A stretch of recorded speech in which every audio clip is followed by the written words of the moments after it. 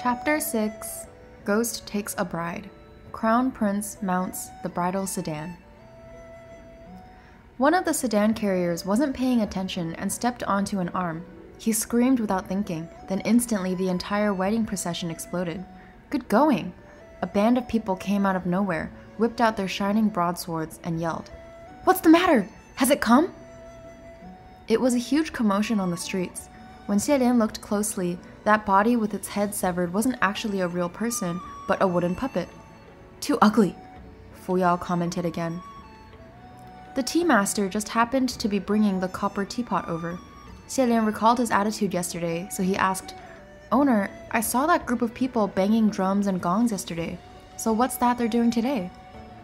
"Seeking their own ruin," the tea master replied. Xielian wasn't surprised. "Are they trying to lure out that ghost groom?" "What else do you think?" the tea master replied. "The dad of a missing bride is awarding a great sum of money to find his daughter and capture that ghost groom, so that group has been billowing smoke around all day, every day." Fu Yao commented disgustedly, "If I was the ghost groom, I'd wipe out this entire troop for sending such an ugly thing to me." "Fu Yao, you're not speaking as an immortal should," Xielian said. "And can you change that eye-rolling habit of yours? Why don't you set a small target for yourself first, and roll only 5 times a day or something like that?" "Set 50 times a day and it won't be enough," Nanfeng said. Just then, a little youth suddenly poked out from the procession, spunky and spirited. He was the leader, judging by sight. He raised his arm and hollered, "Listen to me! Listen to me! It's completely useless if we keep this up. How many times have we made this trip now in these past few days? Has the ghost groom ever shown itself?" The group of big men agreed and started to grumble, and that little youth said, "I think, since we started this, we should just do it and charge right into Mount Yujun. We'll search the mountain and drag that ugly freak out to kill. I'll lead the way. Any good, brave men can follow me, kill the ugly freak, and we'll split the reward money." There was only a small and scattered number of men at first who answered his call, but the voices gradually grew bigger and bigger. At the end, everyone was roaring in agreement, actually sounding rather great in strength. Xielian wondered, "Ugly freak? Owner, what's with the ugly freak they're talking about?" The tea master replied, "Apparently, this ghost groom is an ugly creature living in Mount Yujun, and it's because it's too ugly that no women love it, which was why it grew hate from its heart, robbing others of their brides to ruin their happy occasion as a result." The scroll from the palace of Lingwen didn't record this. Xielian wondered, is that explanation true? Is it not speculation? "Who knows?" the tea master replied. "Apparently, quite a few people have seen it. Its entire face wrapped in bandages, with savage eyes. It doesn't know how to talk and can only growl like a wolfhound. The rumors are bizarre." Right then, a young girl's voice came from the street. Don't anyone listen to him. Don't go. Mount Yujun is a very dangerous place." The one who'd spoken while hidden at a street corner was that girl, Xiaoying, who was praying for blessings at the temple of Nanyang last night. When Xielian saw her face, he could feel his own aching, and subconsciously rubbed it. That youth looked grim when he saw her, and he shoved her. "What's a little woman doing, interrupting when the big men are talking?" Xiaoying cowered a little when she was shoved, but then she gathered her courage and said in a small voice, "Don't anyone listen to him. Whether it's faking a wedding procession or searching the mountain, aren't you all seeking your own deaths, doing something so dangerous?" "Well, don't you make it sound well," the youth rebuked. "Us guys are putting our lives on the line to exterminate evil for the people, but what about you? Selfish and greedy, refusing to play the role of the fake bride and get on the sedan. You don't have half the courage of the citizens here, but now you're here to obstruct us? What are you scheming?" With every word, he shoved the girl once, so hard that everyone inside the shop all frowned. Xielian looked down and unwrapped the bandage on his wrist while he listened to the tea master talk. This little mob boss wanted to coax that girl into playing the fake bride before, his words sweet like honey, but the girl refused, so now he's changed face. On the street, the group of burly men also exclaimed, "Don't stand there and block our way anymore! Move aside!" When Xiaoying saw this, her flat face was flushed bright red, tears rolling in her eyes.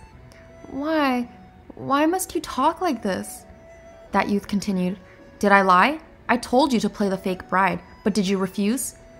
Xiaoying said, "I didn't dare to, but You didn't have to slash my dress. The moment she mentioned this, that youth instantly jumped as if he was kicked where it hurt. He pointed at her nose, yelling, "You ugly freak! Don't slander people around here. Me? Slash your dress? Are you taking me for a blind?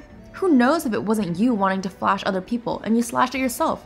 Who knows if anyone would want to see an ugly face like yours even with a ripped dress? Don't blame this on me." Namfeng couldn't bear to listen anymore, crushing the teacup in his hand. Just as he was about to stand up, however, a white silhouette drifted by. At the same time, the little mob boss over there, who could hop to 3 feet tall, yelled, then fell on his butt on the ground, holding his face while blood dripped out from between the cracks of his fingers. No one in the crowd had the time to see what exactly happened before the boy was already sitting on the ground. At first, they thought it was Xiaoying who went berserk. Yet who knew, when they looked at her, they couldn't actually see her anymore because of a white-clad cultivator had come and shielded her. Xielian tucked his hands into his sleeves, not bothering to look back at all, and smiled happily at Xiaoying, bending slightly at the waist to match her eyes. "My lady, I was wondering if I might have the pleasure of inviting you inside for tea." The little mob boss on the ground over there was feeling excruciating pain from his mouth and nose, and his entire face was in agony, as if he was just whipped brutally by a steel whip. Yet this cultivator clearly didn't carry any weapons, nor did he see how the man had struck or what he had used to strike. He stumbled to crawl up, then brandished his blade and yelled, "This man used wicked magic!" When the group of burly men behind him all heard wicked magic, they all brandished their own broadswords. Yet unexpectedly, Namfeng suddenly struck with his hand from behind, and crack! A pillar snapped and broke. Having witnessed such godly strength, the group of burly men instantly lost color on their faces, and fear was stricken in that little mob boss's heart. Still, he remained stubborn and shouted at them as he ran away. "I'll concede defeat today. Where did you fellow good men come from? Leave your names, and we'll meet again someday." Namfeng didn't even care to answer him, but next to him, Fu Yao answered, very kind, this one is from the temple of Qu." Namfeng struck out another hand, and these two began to spar soundlessly. Xielian wanted to invite the little maiden in to sit for a bit at first, order some fruit tea or something, yet she walked off on her own first while wiping her tears. Watching that retreating back, he sighed, then went inside by himself. When he went in, the tea master said, "Remember to pay for that pillar." Thus, when Xielian sat down, he turned to Namfeng, "Remember to pay for that pillar." "Before that, let's focus on the proper business," Xielian said. "Who can lend me some spiritual powers? I need to enter the communication array to verify some information."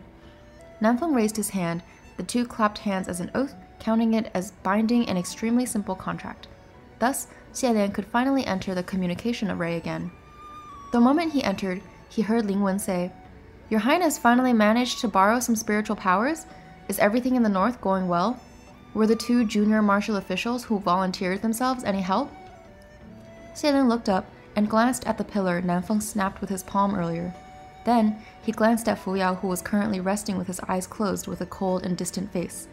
He then replied, "The 2 junior martial officials both have their own values and are both talents worth nurturing." Ling Wen chuckled. "Then we must congratulate General Nanyang and General Xuanzhen.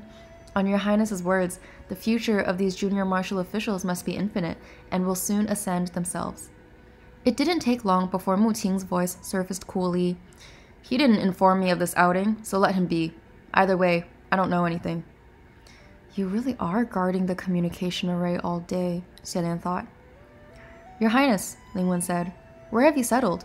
The north is ruled by General Pei, his worshippers are abundant, so if your Highness has any need, you can stay temporarily at his temples of Mingguang."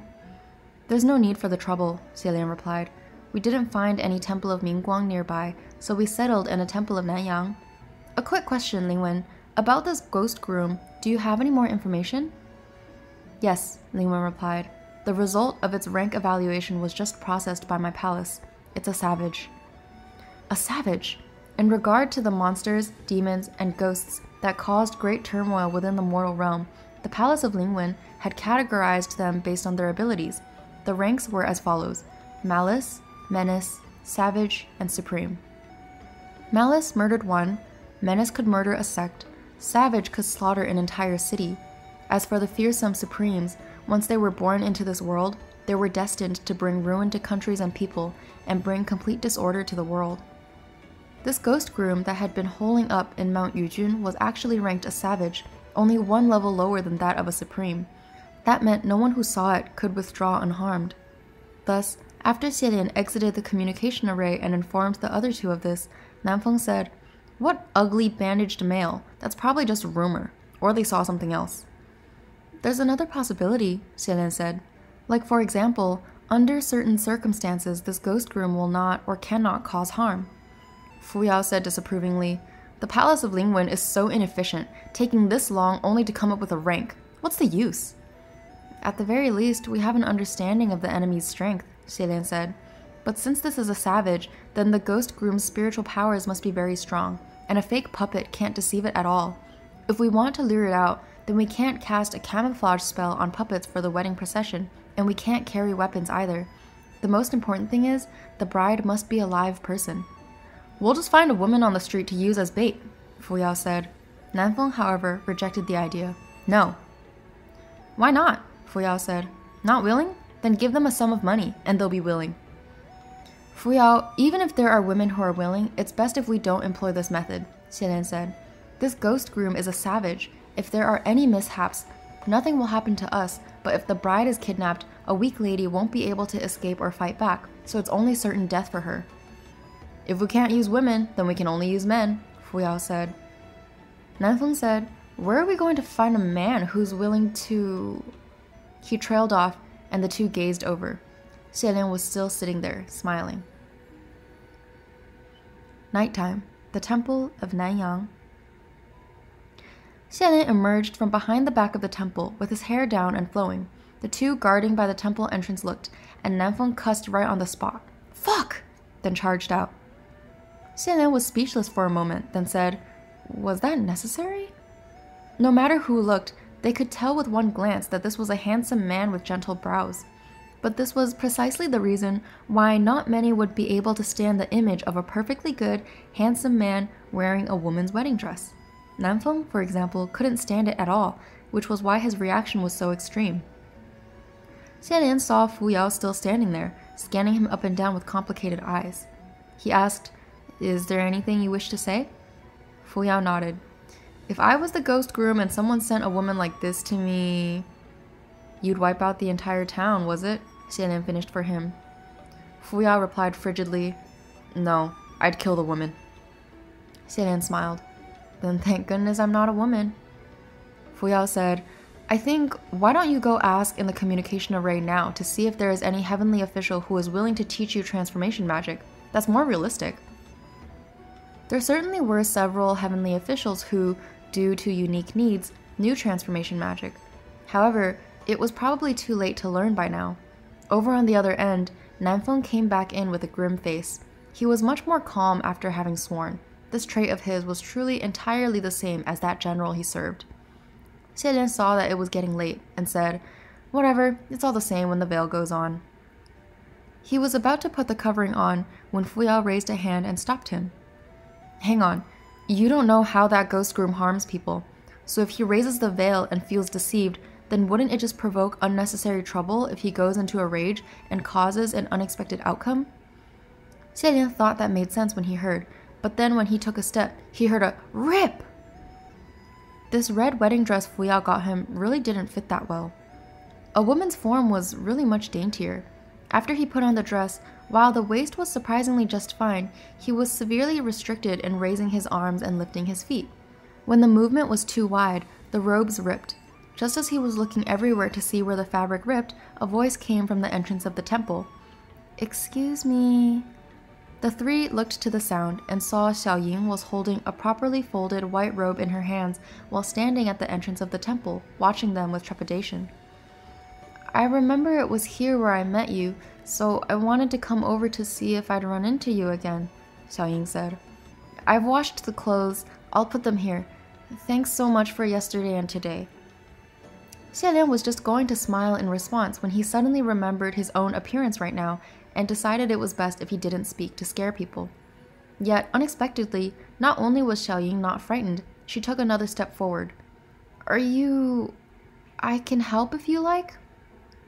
No, my lady, please don't misunderstand. I don't have such a hobby, Xiaolian explained. Xiaoying quickly replied, I know. What I meant was, I can help you if you don't mind. You guys are going to go catch the ghost groom, right? Her voice and her expression both lifted instantly. I know how to tailor clothes. I've got needles and thread on me at all times. I can help fix anywhere that doesn't fit. I can even help with makeovers. Let me help you. 2 incense time later, Xiaolian once again emerged from the back of the temple with his head down. This time, the bridal veil was already in place. Nanfeng and Fuyao had wanted to take a look at first, but in the end, they decided to cherish their eyes. The sedan they called over was already waiting by the entrance of the temple, and the carefully selected sedan carriers had also been waiting for a long time. It was a night where the moon was obscured and the winds raised. Donned in a bright new wedding dress, the crown prince thus mounted the bright red bridal sedan.